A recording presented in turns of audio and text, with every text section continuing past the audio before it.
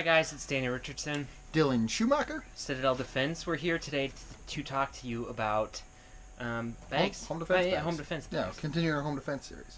So, we would suggest that you have a bag that you keep next to your home defense gun, which we would say should be a pistol.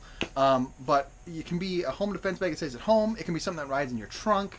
Really. I mean, I kind of consider this one like my EDC bag. Yeah, it's more than just my home bag, but it's a bag with mags and med gear and maybe a couple other things that. But those are the basics. Yeah. So Daniel, what do you carry in your home defense bag? I have this Maxpedition Bag, which has a holster back here. So if for some reason I can't have my gun on me at the time, I can still keep it here in the trunk. Some extra mag. I have a med kit. Hold this up so in here.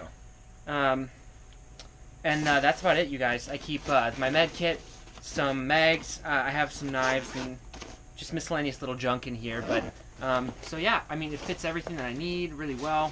It's the perfect size for grabbing and going, storing the trunk. What about you? Similar thing. So I have this 511 tactical bag, and I think it's originally a active shooter bag or something like that. But I keep 6 AR mags in here.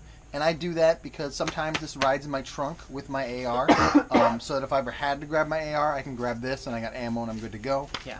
I keep a pistol mag over here. I carry my Glock 19, so that's a G19 mag. And then in here, I just got some medical gear, like a chest seal. I got tourniquet. It's just basic, all that tactical medical gear stuff.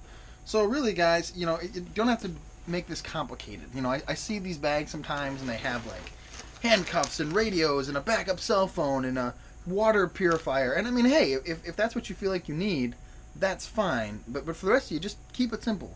Take any bag. I mean, you need more bullets and you need medical gear, and that's about it. That's about it. If there's stuff you really want to throw some knives in there or whatever, go for it. But just cover your basics. Don't make it too complicated. Yeah, don't. I always get like worried, like, oh, I need all the right stuff, and I just think you don't need to do that. Mags and frags. That's really about it. Other than that, I think that's it. That's all I got. Comment, like, dislike. Thanks for watching. Do brave deeds and endure.